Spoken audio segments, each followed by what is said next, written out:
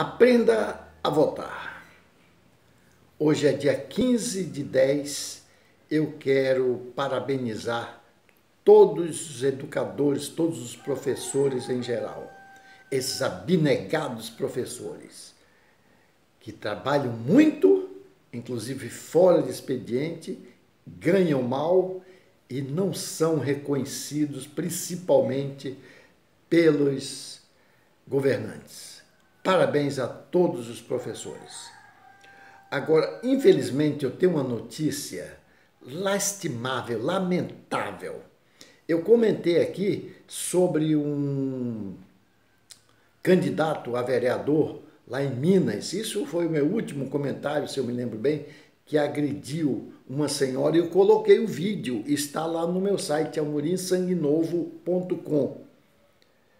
Agora, infelizmente, aqui na região de Presidente Prudente, nós tivemos um caso que foi registrado ontem. Eu vou ler aqui a manchete, mas vocês terão inclusive a foto do cidadão lá no meu site, amorimsanguenovo.com. A notícia está no G1 e eu li ontem no fim da tarde. Ela foi publicada ontem, 14 horas e alguns minutos. Empregada doméstica vai à Polícia Civil e diz que foi agredida por candidato a vereador em Presidente Prudente.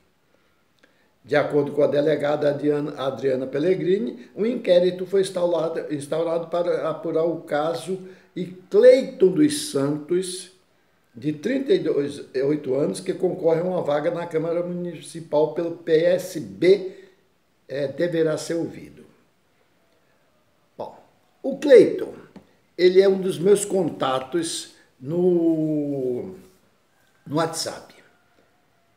Ele está como Cleiton do rádio, se eu me lembro, como Cleiton do jornal.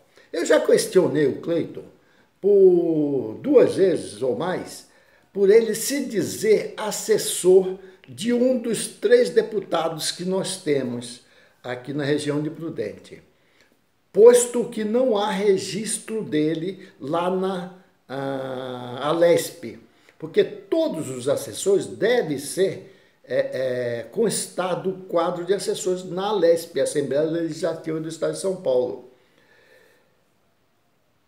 Nunca tive resposta sobre isso e sempre recebi, ultimamente não tenho recebido nada dele aqui, e é lastimável que nós tenhamos que dar uma notícia como essa.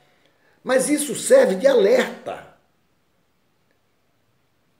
Primeiro, por que esse cidadão se diz assessor de um deputado? Então fica aí, senhor deputado, o senhor sabe quem é, eu não vou dizer seu nome. Esse deputado é candidato, é um dos 3 deputados estaduais, é candidato a prefeito na cidade de Presidente Prudente e ficou a sua situação lamentável para o senhor. Então o senhor deve entrar em contato comigo, porque eu tentei entrar em contato com o senhor, não consegui, para que o senhor esclareça. O senhor Cleiton também, eu tentei entrar em contato com o Cleiton ontem à noite, não consegui. Então, Cleiton, eu estou enviando esta matéria para você, este meu comentário, e vamos ver se você se manifesta. Fique à vontade para me dar aqui, me dizer o que houve. Claro que não é uma obrigação sua.